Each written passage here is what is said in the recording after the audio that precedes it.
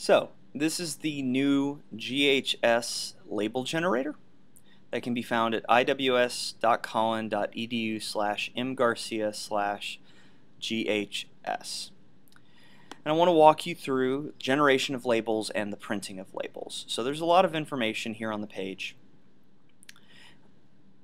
And we're going to start here with the actual concentration amount and the units.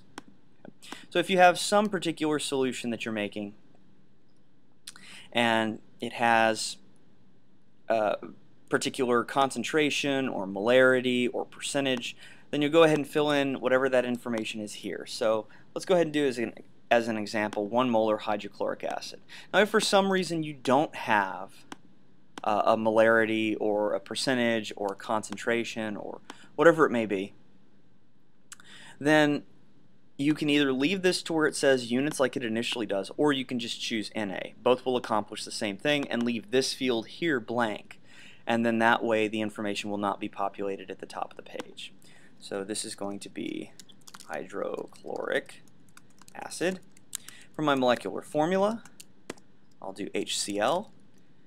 It's very important, this is case sensitive, so you want to make sure that you put uppercase and lowercase appropriately.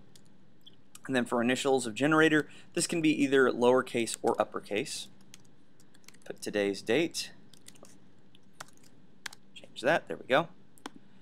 Alright, so I've got that, and if I want to just take a peek at my label currently, it looks like this. Now let's say I want to change up the color here, and go ahead and change the background. So you'll always click update when you want to make updates to what your label looks like. So if I want to give it black lettering there for the top of the label, I can.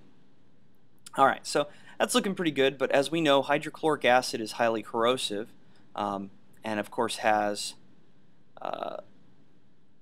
that as one of its pictograms. So if I want to put in danger and corrosive, then I can go ahead and click both of those, hit update, and it's going to add in danger and show the corrosive pictogram. So this is a pretty good label, and I believe currently, assuming that this is the only pictogram that comes with hydrochloric acid, this provides us with all of the information that we would be required to provide via OSHA's regulations. Now if you scroll down here on the left hand side, you'll also notice that I ask if there is an NFPA safety diamond present on the safety data sheet. We can only populate the NFPA safety diamond if it is present on the SDS sheet. We can't go off of whatever they put with the GHS labels for the safety data sheet. So it has to have the diamond with the numbers filled in. So if there is no diamond, you can simply click no or not even interact with this. Either way, if you click no, you'll notice nothing's happening. It's not happening where you can see it, but it's essentially saying don't put a diamond here. Okay? So you don't have to engage with this if you don't want to, if there's no diamond. But if there is a diamond, then you'll click yes. Now that's going to automatically add in a diamond. And when you scroll down, you're going to see that you now have the options of choosing a health rating, a flammability rating, a reactivity rating, as well as classifying a specific hazard. Let me go ahead and update this so that there's no specific hazard shown. Okay. Now let's say that there is a 0 reactivity rating for hydrochloric acid, a 0 flammability, but as far as health goes, let's give it a 2. Okay. So now when I update, it updates the diamond, and if I want to put in a specific hazard, for instance acid, then I can go ahead and add that in. So there we go. That gives me my health safety diamond. So assuming that this is what we saw on the SDS sheet, this label is essentially ready to go. So when I want to print this label, I'm going to first add it to my print preview so I can kind of see what it's going to look like. So I'm going to do that now. So all you have to do is click this plus button over here on the right hand side. And when it asks you for how many you want, you just say, in this case I'll say 3, and I'll click add, and it adds 3 right here to my print preview. Now let's say that in addition to hydrochloric acid, I decide that I also want to make a 1% glucose solution, like that. Okay, so the molecular formula is C6H12O6. Everything else is correct, except glucose has no hazard warnings, and it has no diamond. So I can click that, and then when I update here, I have glucose with all of that information. Now let's say that I don't want my hydrochloric acid and my glucose to have the exact same look. So I'm going to go ahead and update the layout here. Let's give glucose a green label. And we'll go ahead and do white lettering. Alright, so I'm going to update that. Then I'll add in 3 more of these. And there we go. So that's what my print preview currently looks like for my label sheet. And I can add more if I want to. If I want to add another 6 for glucose, I can go ahead and add 6 more. And there we go. And then to print, all I have to do is click print in the upper right hand corner here. It's going to populate this page. That's really important when you go to print from a browser that you choose to print backgrounds and images.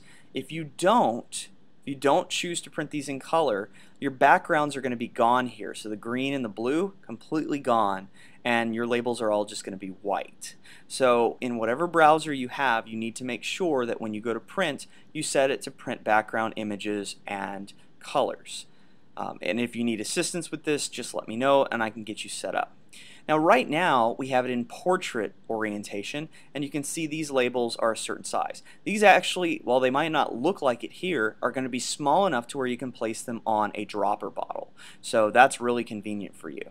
But if you want to increase the size, simply choose landscape mode, and now you're going to wind up with much larger labels that are going to be able to fit onto larger bottles with easier to read text. Now it is worth noting that when I do portrait, I only have one page shown here, but when I do landscape, it does add a blank page. So just be mindful of that when you go to print.